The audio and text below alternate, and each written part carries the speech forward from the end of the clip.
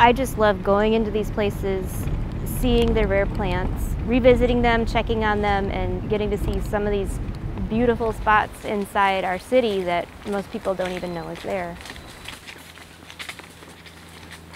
You kind of descend into this special green mossy world where everything's really humid and still and dark and quiet and tranquil, and there's all these ferns that are just hidden there waiting to be discovered. It can be pretty time consuming just to get a little bit of spores to propagate. You want ones that haven't popped open and released all their spores yet, and this one definitely has not.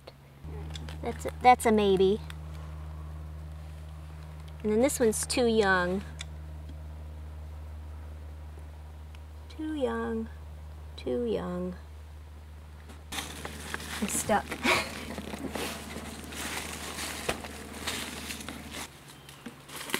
We have 48 native species of ferns. Around half of those are on the state's list of threatened and endangered species. Beyond the fact that I think I'm doing something that is important for our natural world for hopefully beyond my lifetime, it's something that is a lot of fun to do, so I love it.